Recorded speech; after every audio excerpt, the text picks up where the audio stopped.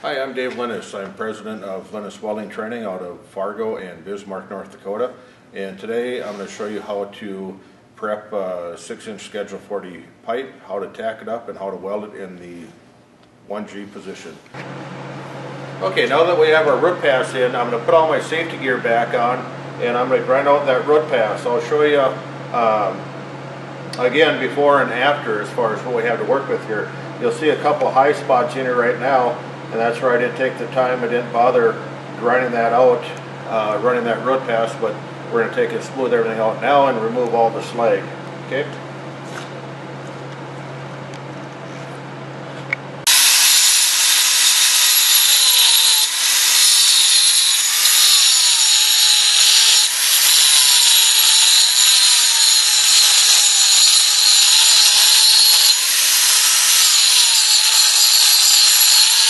Now you can see what it looks like after I ground out the root pass.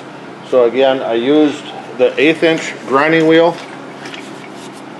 Just got right in there, ground out all the slag, and then I would angle my grinder every once in a while just to clean the bevels out too. I don't want to see any slag in there. And now on the hot pass and fill pass, we're going to use the 332 7018 Excalibur rod. My technique is going to be a U, and I want to bring it up the sides. I'm not going to go over the bevel, but I'm going to fill it to where it's just under flush, maybe a 1/16 of an inch under flush. If you do not fill it enough, that slag is going to be tough to break out of there. Some welders I know will go side to side, some will do a Z. Other welders will have different techniques. I've just found this is what works for me. Again, you'll see me just making a U with it, pushing up the sides of the pipe here. Okay. Light up my electrode down on the side, and I'm going to make that U technique going through, changing my rod angle as I go up. Okay, here we go.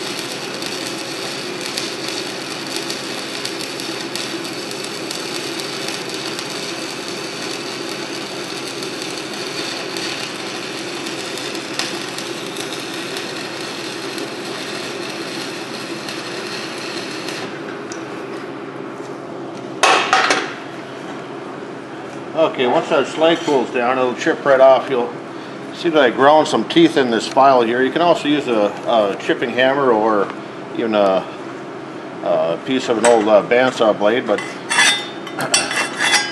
I want to show you that once the flux cools, it should chip right off. As long as you're going slow enough on that hot pass, let it fill in where you just can feel the edge of the pipe, that slag will chip right off. If you don't let it fill in enough, you're going to have a hard time getting the slag out of the edges there.